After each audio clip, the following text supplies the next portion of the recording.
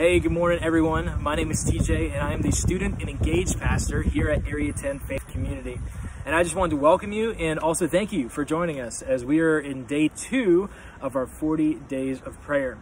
And today's prayer time is going to be based out of a scripture that's been really close to my heart. In fact, my wife read this to me just a few days ago, and I was like, babe, you got to highlight that, screenshot it, and send it to me because I need this right now. And I found it so encouraging in a time of kind of stress and anxiety. And I was like, I need this. And I hope this in our time of uncertainty can be an encouragement to you as well.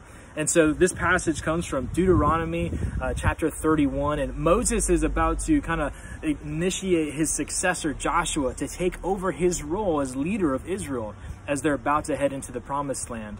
And there's a lot of uncertainty before them. There's a lot of unknowns, and I think we can kind of relate to that in our season. And that's just being real. And even in the midst of all this uncertainty for us, I don't want to focus on that, because I think we can acknowledge that it's real, that it's here, that there's uncertainty, but there are some things that are very certain. And that is that God is with us, that God is present, that he loves us and he's for us.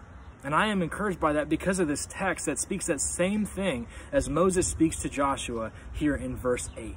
And it says this, it says, "The Lord himself goes before you and will be with you. He will never leave you nor forsake you. Do not be afraid. Do not be discouraged."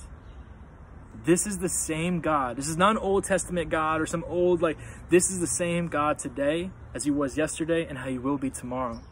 This is the same God that we worship and praise in the midst of uncertainty. Last year, at the end of last year, we did a series called Unseen, acknowledging that God is an unseen God. We don't see him as you are seeing me right now even, but we see his fingerprints all over our world and all over our lives. God is moving. God is still with us. And we can be certain of that and hopefully find encouragement and hope in that. And so that is my prayer for us today. And so if you would, close your eyes, maybe unless you're driving or something, don't do that, but close your eyes and bow your head with me and let's just go to God in prayer. Let's do that. Heavenly Father, thank you for being with us. Thank you for giving us this encouraging word that was spoken so long ago. And although it was to a different people group, you are the same God who speaks those words over to us today. God, even in the midst of uncertainty, we can be certain that you are with us, that you are beside us, that we are not alone, that we are loved and cared for by you.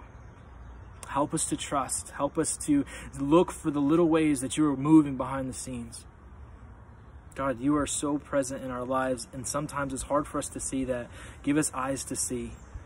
Help us feel your presence. And when we begin to worry and anxiety begins to creep in, let us be reminded that is not from you. And Lord, that you are with us and you give us peace. Help us find that peace and find that joy in this time. We love you and we lift all this up and all our worries up to you. In Jesus' name, amen. Amen. Love you guys. We'll see you tomorrow.